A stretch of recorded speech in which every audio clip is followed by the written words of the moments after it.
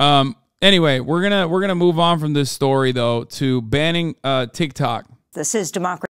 Because there is a bipartisan attack on TikTok because it's a Chinese app.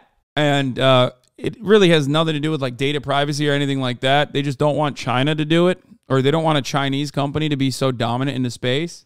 So that's where we're at. We're going to take a look at my girl, Amy Goodman, the queen, the GOAT, and how Democracy Now! Is covering this. And then I'm going to talk a little bit more about the insanely broad Restrict Act that could ban much more than just TikTok, leaving it to the Secretary of Commerce to ban whoever the fuck they want. So, Mr. Chu, would TikTok be prepared to divest from ByteDance and Chinese Communist Party ties if the Department of Treasury instructed you all to do so? Congressman, I said in my opening statement, I think we need to address the problem of privacy. I agree with you. I don't think ownership is the issue here. With a lot of respect, American social companies don't have a good track record with data privacy and user security. I mean, look at Facebook and Cambridge Analytica, just one example. This comes as a bipartisan group of U.S. senators has introduced the Restrict Act, which stands for Restricting the Emergence of Security Threats That Risk Information. It also kind of sucks that like TikTok drops some fucking loads into the pockets of a lot of progressive or progressive adjacent congresspersons who are advocating for the right things in this circumstance to stop like a wholesale ban. But, you know, it kind of muddies the message a little bit. Information Communications Technology Act, which would allow the federal government to potentially ban technology from countries the U.S. considers to be adversaries, including China. Insane. Meanwhile, Democratic Congressmember Jamal Bowman of New York has been a leading opponent of a TikTok ban. So we're talking about free speech for everyday Americans. I get why he's doing, but it's insane to hear a major CEO advocate for regulations. Oh, the fucking CEO of TikTok? Yeah, I mean, he's advocating for regulations because I don't think it would ultimately happen. I think he knows that it won't happen, and he has to say that because otherwise it's like he can't simultaneously stand against regulations and then sit there as they blame him for all of the fucking problems. Talking about small business owners who use TikTok to grow their business. And my question is, and we're going to pivot to the other part of the conversation, why the hysteria and the panic and the targeting of TikTok? As we know, Republicans in particular have been sounding the alarm, creating a red scare around China. Congressman Bowman has been joined by New York Congressmember Alexandria Ocasio-Cortez, who laid out her concerns in a video she posted on TikTok after opening her first account on the app. Usually when the United States is proposing a very major move that has something to do with significant risk to national security, one of the first things that happens is that Congress receives a classified briefing. And I can tell you that Congress has not received a classified briefing around the allegation. Because the government is coming for them for following the normal privacy standards. Like, for fuck's sake, didn't the government pressure U.S. social media companies to build them back doors for them and share information they collected? They did. The real reason why this is happening is not because TikTok is doing anything out of the ordinary. The real reason why this is happening is because TikTok is doing exactly what every other social media company is doing, but better. And they are not owned by a Silicon Valley tech giant. That's it. It is American commerce protection. That's it. Nothing else. They're doing this specifically so they can, one, further restrict whatever fucking application they want on the internet, willy-nilly, because this is a good way to, this is a good vehicle for that kind of restriction implemented by the federal government. And two, so that they can get TikTok to be sold to an American. That's it. Of national security risks regarding TikTok. So why would we be proposing a ban regarding such a significant issue without being clued in on this at all? It just doesn't feel right to me. For more, we're joined in New York by Julia Angwin. I do think it's pretty funny, though. I do think it's pretty funny to see like all these libertarian guys and gals with like the Gadsden flag on their fucking iPads and shit running around going, absolutely unacceptable. We have to restrict what's going on this fucking platform. Look at them. They're showing guns. It's like, are you serious right now? Are you fucking joking? Like, you You're mad that they're like gun posting on fucking TikTok? What the fuck? Investigative journalist, formerly with ProPublica, contributing opinion writer at the New York Times, where her latest guest essay is headlined, How to Fix the TikTok Problem. We last spoke to her in 2014 about her book, Dragnet Nation, a quest for privacy, security, and freedom in a world of relentless surveillance. Julia, welcome back to Democracy Now! It's great to have you with us. I mean, it was amazing to see this absolute bipartisan, almost consensus in the particular hearing that the CEO of TikTok was being questioned at, being grilled and demanding that TikTok be sold to a U.S. company in order for it to be saved. Talk about what Bowman said, what AOC has said, and what you think are the major concerns here. Thank you so much for having me on. It's great to be here. And I have to say, it was amazing to watch Congress finally taking privacy seriously, but only for one app, right? So I have been writing about privacy issues. I published my book almost a decade ago, and people have been trying to get Congress to pass a federal privacy law that would protect our data on all of our apps and all of the different ways that we are. That'd be nice, except that's not going to happen. That's never going to happen, of course. Mediated by technology, and we're one of the only Western nations that has not passed such a bill. And so now we have, of course, this frenzy around TikTok and this idea that they're the ones who we really need to be protected against. And the reality is there's really nothing that TikTok is accused of that the other social media platforms haven't done as well. Them switching over their data to Oracle, an American corporation, would immediately end the conversation. But of course, that's not the real reason why they're doing it. The real reason is they don't want competition, baby. That's it. The broader implications of Congress trying to ban TikTok, especially in view of the fact that the United States for the last 40, 50 years has been the main proponent of globalization, of breaking down barriers between countries and letting companies. Come on. It's only globalization as it benefits us. Obviously, duh.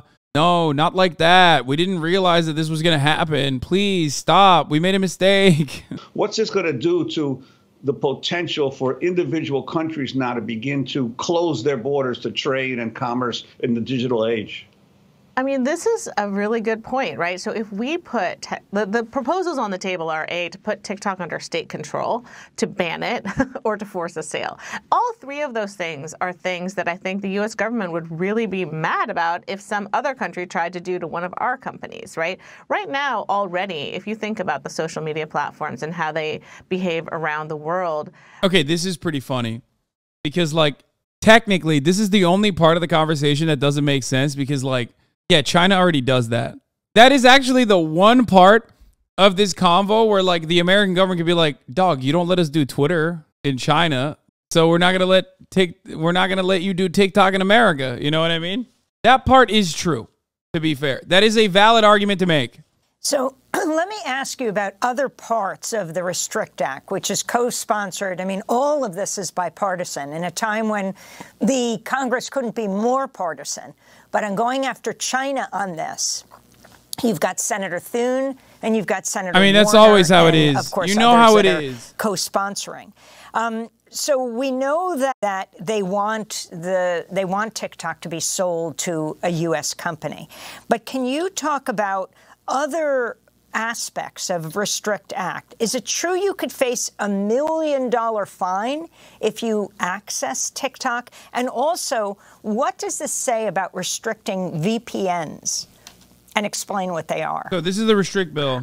Yeah, so the Restrict Act is basically this bipartisan bill that has come about because the White House apparently believes that they don't actually have the legal authority to ban TikTok. So they were floating this ban and then realized that they needed the legal authority. So this bill, as far as I understand it, is actually meant to give them that legal authority that they don't feel like they have right now. Bro, I know one motherfucker that will pay the $1 million fine to see Booba.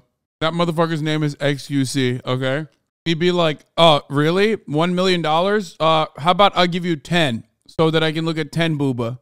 There's no amount of money Now, you asked me about VPNs. VPNs are virtual private networks. So basically, it's something you would put on your phone in order to route around your internet provider. It's often used in places like China, where the government is censoring internet traffic, and it's a way to try to circumvent that censorship. And so it's interesting that you would think of restricting that when, in fact, that's something we tend to export to other nations in order to promote freedom of expression. The bill to ban TikTok is absolutely terrifying. It gives the government the ability to go after anyone they deem as a national security risk, at which point they can access everything from their computer to video games to their ring light. This is Patriot Act for the internet. Believe it or not, it gets even worse. If they find you in violation, they can put you in jail for 20 years, fine you $1 million, or seize your property. They can also deem any foreign government as an adversary without informing Congress, and everything they do is not subjected to FOIA. If this was about banning TikTok, they would pass a bill that simply bans TikTok. But the Uniparty is trying to create a same system of domestic spying they did after 9/11, but for the internet on steroids. So understand that this comes with additional complications, okay? The complications are that the government already has access to all of your fucking detailed information. They can, but it's not that. That's not the problem. I mean, it is a problem, but that's not one they're going to solve anyway. This is just new restrictions on top of that. The internet is about to fundamentally change forever, and it's terrifying. This is Bill S686, also known as the Restrict Bill. You'll probably know it as the TikTok ban bill, but it does so much more than just that. It actually does more than any bill I think we've ever seen. I encourage everyone to read it by going here and clicking the text tab, but here are the main takeaways. Foreign adversaries can change by definition, but a few are already listed. They are the People's Republic of China, including Hong Kong, Special Administration Region, the Republic of Cuba, the Islamic Republic of Iran, the Democratic People's Republic of Korea, and of course, the Russian Federation and Venezuela under the regime of Nicolas Maduro Moros. I hope I pronounced that correctly, but these definitions can change at any time. The bill covers hardware technology like modems, routers, and home cameras, and virtual tech like VPNs, and basically bans them if they are manufactured by or used to contact and deal with foreign adversaries. Speaking of VPNs, using VPNs to bypass banned apps such as TikTok is made a criminal act under this bill, and the penalty, it's a minimum imprisonment of 20 years and a minimum fine of $250,000 or $1 million, depending if you knowingly did so to access banned content. The bill gives the federal government the power to monitor any activity used by these suspected devices, virtual or otherwise. Essentially, they can monitor what you are doing at home 24/7 without even informing you. This includes things such as routers, video games, streaming apps, smart thermostats, ring cameras, basic... Wait. Good luck identifying the user of the VPN to find? My friend. Oh, brother. Oh, I got something really scary to tell you. You think VPNs don't collaborate with the federal government when they subpoena them for information? You think VPNs actually protect your identity on the internet? You just had a Chris D'Elia moment on the other side of that screen. Yeah, I'm gonna go ahead and assume that literally all fucking matter of VPN, if not the VPN, at least your ISP. Like anytime you fucking literally log on to the internet on U.S. soil, the federal government absolutely has access to every single thing that they're talking about within this bill. And they can also get it from your VPN as well if they want to. I doubt that there is like actually any VPN that will protect you from the federal government if they genuinely want to. NordVPN, actually, we do comply with law enforcement data requests. Especially the big VPNs certainly do collaborate with the federal government. I mean, it'll be like an additional layer of privacy. It's good against hackers. But as far as like, if you're doing some shit illegal, if you're doing some shit that's like declared illegal by the federal government, like looking at booba on TikTok, XQC, then yeah, they will have the authority to take you down. As a matter of fact, they can even take you down if you're using the VPN in general. Basically anything that uses the internet. Now, the real terrifying part of all of this, as if that all wasn't terrifying enough, is that the bill goes on to state that this will happen by the president appointing a Secretary of Communications. Commerce. No, it's the Secretary of Commerce. Then forms a group on their own without any voter input whatsoever This group can have meetings behind closed doors. They don't have to disclose anything. They can ban and deem anything inappropriate or a risk to security at any moment in time. And if they do, they can go through your instant messages, your emails, text, basically anything that uses the internet, and they can censor it. So in summary, this bill can effectively ban anything the government deems inappropriate extremely quickly without warning. The ramifications of this range from breaking up mass communication methods to even watching the cameras in your home, aka spying on you. It really is that bad, and I am not speaking in hyperbole. Please I think one of the funniest parts about it also is that TikTok isn't the only Chinese-controlled company that Americans use en masse. Valorant, Genshin, Reddit, fuck it, Twitter, League of Legends, Discord. There's so much Chinese money and so much Chinese control in our lives as far as like corporations.